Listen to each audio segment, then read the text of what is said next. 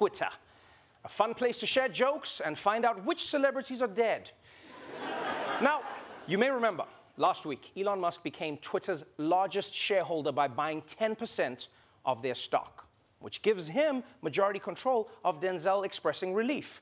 Well, now, Elon Musk has decided he doesn't want 10% of Twitter. No, he wants 100% of Twitter. Yeah, because he has plans to make it the best social media site in the world. Tesla CEO Elon Musk is offering to buy Twitter, all of the shares he does not currently own, for $43.4 billion in cash. He also says he wants to take the company private. Musk writing a letter to Twitter chair Brett Taylor saying, quote, "Twitter has extraordinary potential. I will unlock it." A top priority I would have is eliminating the spam and scam bots and the bot armies that are in Twitter. They make the product much worse. Oh shit, it's happening, people. Elon Musk is attempting a hostile takeover of Twitter. He's offering $43 billion, all cash, take it or leave it. Yeah, that was his offer, his actual offer, $43 billion, all cash, take it or leave it. Which you gotta admit, is a very Indian uncle way to negotiate, you know? Yeah, Indian uncles always think if they put cash at the end of the offer, then you can't refuse, you know? It's like, Trevor, I'll give you $47 for your car. What? No. Cash. No, it's a car. I'm gonna give you that, it's a car. Now, because Elon Musk is Elon Musk, he didn't just make a normal offer, no. He offered to pay $54.20 per share. Yeah, not $54 exactly, no, $54.20. And that's how you know that you're too rich. When you're spending an extra few $1 million just to slip a weed joke in to your takeover bid. And he didn't even have to waste that extra money. We already knew he was high when he said he would, quote, unlock Twitter's full potential, man. Which, by the way, am I the only person who got freaked out by that part where he said that? He says he wants to unlock Twitter's full potential. I thought Twitter was unlocked. No, like, is there a locked version we don't know about? Are there parts of Twitter that are still shut down? Well, maybe let's keep them like that. Yeah, never once have I logged onto Twitter and been like, man, I just wish this place would let loose. People really hold back on here, all nuanced and shit. But that's the thing with Elon Musk. Nobody knows what he's gonna do. He's super smart, definitely. But he admits that he also loves dumb jokes. So we don't know how this could turn out. This could turn Twitter into the best version of itself, or he could just rename tweets farts and retweets refarts. The United Nations today refarting a fart from President Biden. Many farters online saying that this fart went too far. Moving on to Darfur. Now, I know a lot of people don't like Elon Musk, but I will admit, some of the suggestions that he had for Twitter are not that bad, right? He wants an edit button. I like that idea. All right, he wants to make the algorithm more transparent so we know why things are trending or why tweets go places. I like that, right? And he wants to get rid of bots and scams, which I love. I hate the bots on Twitter. Do you know how many hours I've wasted talking to Oprah 2467 Crypto? Only to find out later that it wasn't really Oprah. I told her my deepest secrets, and I gave her money. I mean, yeah, in hindsight, it was weird that Oprah was asking me for money, but she seemed so real. And that would catch anyone, guys. And this is also a risky business move, because if you kick all the bots off of Twitter, that's like 99% of the platform, right? Who's going to be left, huh? Yeah, it's like trying to ban all sex criminals from Hollywood. You're just going to be left with Paul Rudd and Baby Yoda. That's going to be it. Sorry, what's that? Baby Yoda did what? Sorry, guys, it's just Paul Rudd now. That's all that's left. All right, but let's move on from Twitter to another place where nobody gets along and nothing gets done, the US Senate. For decades now, one of the most prestigious members of the Senate has been Dianne Feinstein, Democrat from California, right?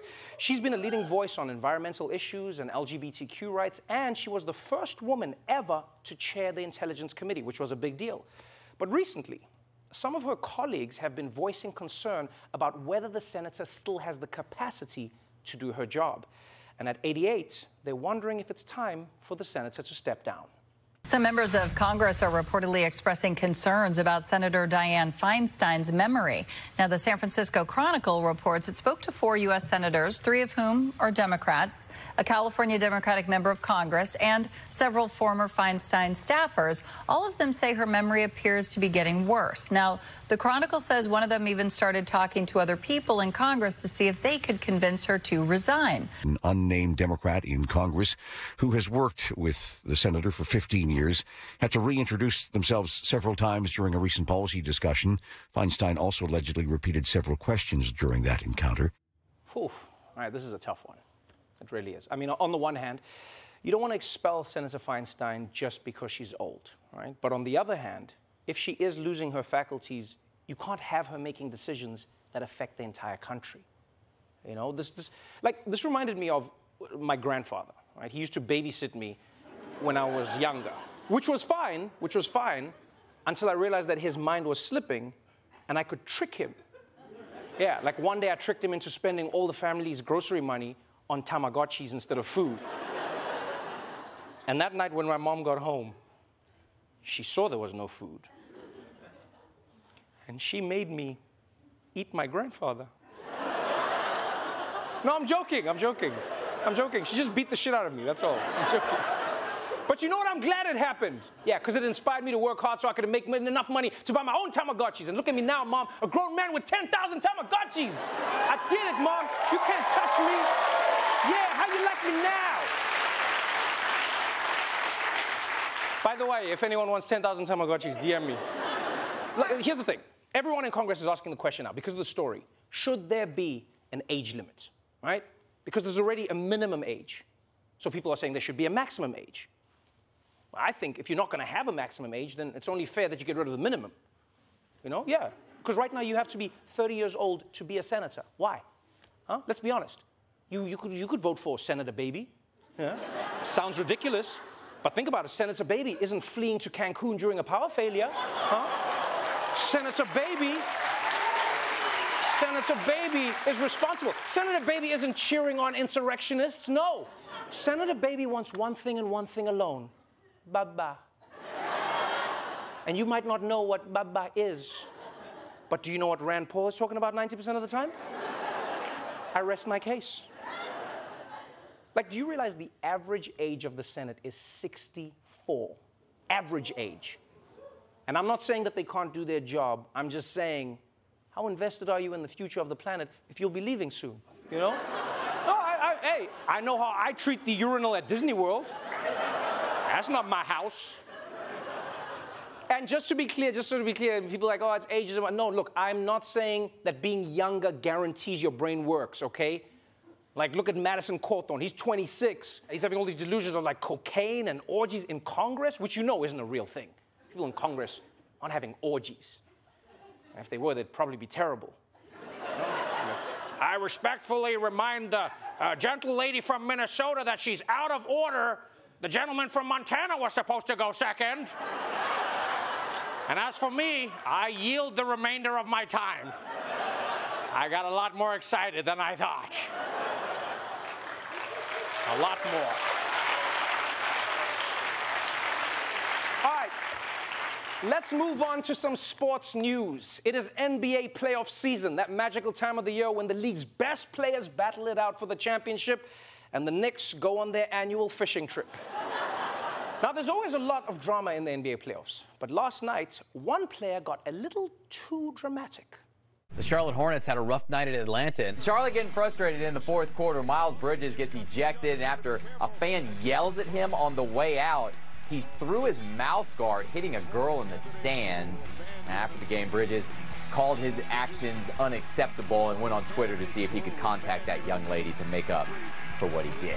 I was upset about a call. I was aiming for the guy that was screaming at me, and it, you know what I'm saying, it hit a little girl. So that's definitely unacceptable on my part, and I take, full responsibility. Okay, all right. First of all, good on Miles Bridges for taking responsibility, for throwing his mouth guard into the crowd. I like that he said, he's like, look, man, I shouldn't have done that. I will also say this. If you're a basketball player who shoots for the heckler, but you hit a teenage girl, kind of proves the heckler's point. That's your only job. And to be fair, that girl played horrible defense. But still, I'm not blaming her. I'm not blaming her. Now, you know, if you follow sports, you may have noticed that this feels like it's a bit of a trend recently. You know, fans antagonizing the players or players losing their shit with the crowd. Like a few days ago, Kyrie Irving, he got in the face of a fan who shouted something at him. But then it turned out that he got angry at the wrong fan. All right? Yeah, and then in the Premier League, Cristiano Ronaldo slapped a kid's phone out of his hand because he was injured and the kid was filming and then he was frustrated and he said sorry afterwards, but still, people, like, I don't know if confrontations are getting worse because of COVID and like athletes and fans are angry, but it does seem like everyone needs to chill, okay? Yeah, if you're a professional athlete, you have to accept that part of your job is getting yelled at by strangers. It's part of the job. All right? It just comes with the territory. Certain jobs do. It's the same way strippers know people are going to be throwing money at them. Yeah. If you are a stripper and you have a fear of flying objects, you're in the wrong job, you know? If you're like, just deposit it into my account. That's not how this works. Athletes have to learn to ignore it. You know, if you don't want to get yelled at by strangers, there are a lot of other jobs where that doesn't happen. Like I've never once been at the dentist's office just like, boo! Yo, this dude sucks at scraping my gums. Boo! You're not even a real doctor. But I will say this, the fans also need to chill. Remember, athletes are human beings. All right? Have some respect, have some compassion. Because a lot of the fans right now are filming themselves saying crazy shit to athletes because they know if they get a reaction, they're going to go viral. Right? Like last month, one dude heckled a player on the Portland Trail Blazers by talking shit about his grandmother who had recently died of COVID. Exactly. Guys, I'm sorry. If you're looking for heckling material in the obituaries, that's taking things too far. All right? Say something about the game and move on. That's a shitty thing to do. Like, you're at a professional basketball game. It's supposed to be fun. Why are you so angry? I see people in the stands all the time. This is fun. I almost feel like NBA games need to add like a courtside therapist for the fans. Yeah, I guess when I screamed that LeBron sucks donkey balls, I was really angry at my dad for never hugging me. LeBron reminds me of my dad. He left to go to another city and he pretended like it was normal, and that's why I hate LeBron.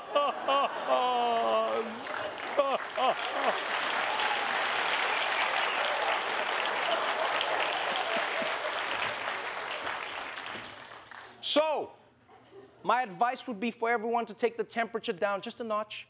And remember that the point of going to a game isn't to try and get a professional athlete to beat the shit out of you, okay? The point of going to the game is to bribe your kids with snacks so they pick you in the custody battle. Remember what it's about. It's about love. All right, finally, let's talk about homelessness. It is a big problem in America, and not everyone is offering helpful solutions. All right? For instance, in Tennessee, yesterday, the state Senate passed a bill that would make it a crime to sleep under bridges. Yeah. Which I guess could save lives given the state of infrastructure in this country, but I don't think that's what they were going for. You know, they just don't want to have to look at homeless people anymore, so they made it a crime. But here's my question. Whenever they do this, what are the homeless people supposed to do? Right? When you make it a crime, what do you think is going to happen? You think they're going to be like, well, if sleeping under this bridge is illegal, I guess I'll finally buy that townhouse I've been looking at. It was all about my options. Because honestly, these policies are pretty typical of the approach to homelessness in many parts of the country. And now, the reason that people are talking about this bill in particular, this one, is because of this really inspirational story that one Republican told during the debate.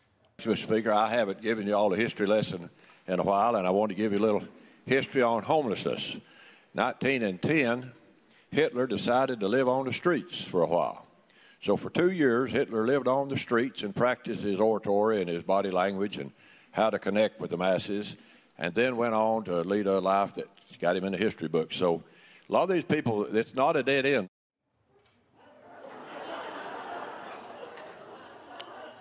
Very interesting angle to take. Yeah, that's right, folks. Hitler was homeless, and it made him a better person. Yes, don't despair, homeless people. If you really apply yourself, one day you too could do genocide. Like, just checking, the Hitler in this inspiring story, is this Adolf Hitler? Yeah? Like, there isn't another Hitler somewhere in history who was an astronaut or something, right? You know, it's just like, hey, I'm Hitler. What? Yeah, I'm the Olympic skater, Steve Hitler. Oh, shit. You should just go by Steve, man. Yeah. You realize comparing homeless people to the worst person in history is definitely not going to help them, right? Because who's going to want to help homeless people now? This is going to be people like, no, I'm not giving you money. You could become the future Hitler. And by the way, who even knew that Hitler was homeless? Did you guys know that? No. I didn't know this. I don't know about you, but it creeps me out when people know too much about Hitler's life. Yeah, there's something really disturbing about anyone who's like, did you know Hitler's favorite fruit was the mango? I'm just going to go over here now.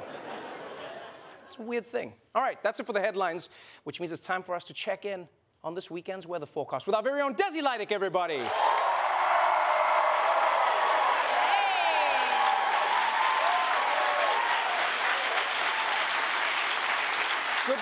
Good to see you, Desi. How you doing? Great. Good to see you. We're back with our audience. Yeah.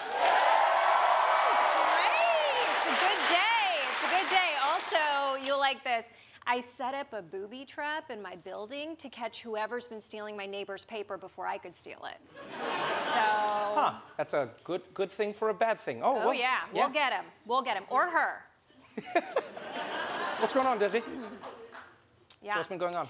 God, that story, how crazy. Did that guy actually use Hitler as an inspiration story? Right. Are we doing that now? Are we doing like hashtag Hitler goals? I mean, it's bad enough. Like, girl boss culture already makes me feel so unaccomplished. Now I gotta live up to Hitler? Well, I don't think you have to. No, it's like too much pressure, man. It's not cool. Although I will say, if it works, I will use that tactic to get my kid to finish his dinner. Yeah. Do you know who would eat all this broccoli? Hitler. If he can do it, so can you. That's going to be a weird thing to teach your kid, yeah. I think. Yeah. Also, that mouth guard thing? What the hell? Trevor, have you ever been hit in the head with a mouth guard? I actually have once. Yeah. Me too. You have? Yeah. Like every day in 3rd grade. And 4th. And 5th and 6th. Yeah, it was tough. The teachers were super mean at that school. It's a very strange school. Anyway, Desi, what's going on with the weather this weekend? Oh, come on, Trevor. The weather? I mean, we know each other better than that. We can cut the small talk. I'm not your neighbor in the elevator. Let's have a real conversation, heart to heart. Tell me, what are your deepest, darkest fears? No, I want to know what the weather is. Not small. Here's another one. When was the last time you cried? No, You can tell me. It's just you, me, all these lovely people. No, it's not small talk. I was saying the weather. I was talking about the weather, like behind. It's behind you. Oh, God, yeah. The past is always haunting us right at the back door, man. Can't escape it. You really can't. No. You see, Here's a question. Are you asking about the weather, or is it your inner child? That's what I want to know. What is it specifically about the weather that's triggering you? It's the picture that's behind you. Yeah. It's like the news. It is. It's hard. It's like you can keep those memories right up here, and they just come. They're not memories. I feel like nobody's trying to make a news show with me. You don't understand. Yeah, I'm glad we had this talk because I could tell you were really frustrated.